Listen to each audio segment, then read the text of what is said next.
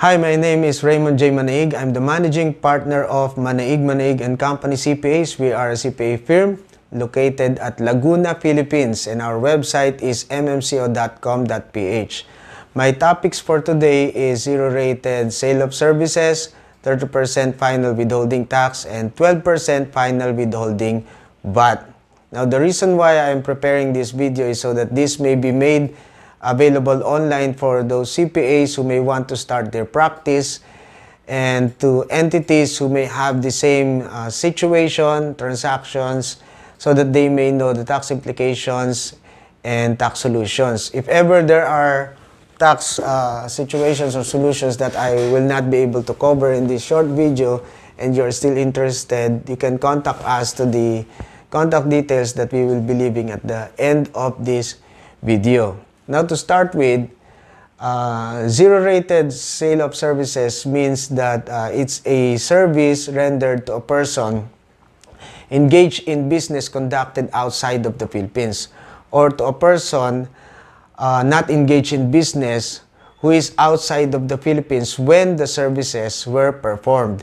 And the considerations are in acceptable foreign currency, accounted for with in compliance with the Bangko Sentral ng Pilipinas rules and regulations. So another topic is the 30% final withholding tax. When you speak of 30% final withholding tax, these are non-resident foreign corporation income earners who provide services to a Philippine entity. There is actually a 25% final withholding tax on the non-resident alien not engaged in trade or business, but for it to be called such, about 180 days or less stay in the Philippines. So that will be classified as a non-resident alien not engaged in trade or business. Now, going back to the 30% final withholding tax, such a transaction or such tax is an obligation of the Philippine entity to whom the services are being rendered by the non-resident. Another obligation is to withhold the 12% advanced withholding VAT, for which such Philippine entity as the payer is required to file a 1600 BAR form. And such input tax is available for such Philippine entity to offset against its other output taxes for its other transactions. So let me show you a sample computation just to emphasize the topic, the impact of the topic on the non-resident foreign corporation. So this is an invoice amounting to 11,200. Now, the first obligation of the Philippine entity payer is to deduct 30% final withholding tax. So basically, if this is the tax base, then that will be around, that will be 7,000, and then deducting this again, so there will be a net loss of 1,000 USD. So in here, you can see already that this is how huge the tax impact is. It is on the non-resident foreign corporation. Now, aside from this, there is what we call a 12% advanced withholding VAT. And if this is the tax base, then the VAT input is 1,200. Now, this VAT input is available to be used by the Philippine entity against its output VAT. The thing is that the hit is on the non-resident foreign corporation for the 12% being deducted out of the invoice, but the benefit is that of the Philippine entity. So this means that the non-resident foreign corporation can actually convince or make an arrangement with the Philippine entity for the Philippine entity to be the one to absorb the 12% instead of them. Anyway, the hit is, though the hit is on them, but the benefit is on the Philippine entity. So basically, they will benefit. That will be an additional compensation to them if you will analyze it.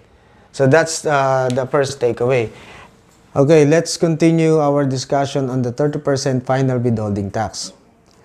There is a related TTRA topic to that specific rate for it to be applied or to be exempted, specifically for these kinds of transactions. Now, the TTRA is Tax Treaty Relief Application. There are tax treaties between the Philippines and other countries. The last time I checked, it's 43. Wherein such transactions may actually be exempted from the 30% final withholding tax. How? You have to identify whether or not there is the existence of a permanent establishment, or what we call PE. Let's call it PE. So when there is permanent establishment, then there is 30% final withholding tax. If there is no permanent establishment, then there should be no taxation. It should be exempt. However, there should be a filing of the TTRA, and that is the responsibility of the non-resident foreign corporation. Although they do not have any existence in the Philippines, they can actually outsource that to any of their contacts here to facilitate the filing with the BAR. Now, again, if there is no PE, it is not automatic that the transaction will be exempt from the 30% final withholding tax. There has to be a TTRA filed with the BAR. In many cases in the Court of Tax Appeals, it seems that the TTRA is not required anymore. However, these times, it's still the position of the Bureau of Internal Revenue, BAR, that such TTRAs should still be filed for the transactions to really be exempt. Now, there are also preferential rates in the tax treaties, which we will not be discussing in this video. One of which is the issuance of the CORTT, which is Certificate of Residence for Tax Treaty Reliefs, which covers interest, royalties, and dividends. So that is the end of our video for now, and I hope, especially for those who are new in the profession or who would want to start their practice, I hope you learned something from us. And should you still have any questions, or you may want to get more details, you always have the option to further study the topics. We have RRs, RMCs, RMOs related to this, and so that you will be more equipped in your practice of the profession. And for the taxpayers who are not CPA firms, you can also contact us at the numbers that we will be displaying at the end of this video. That's it for today. Thank you.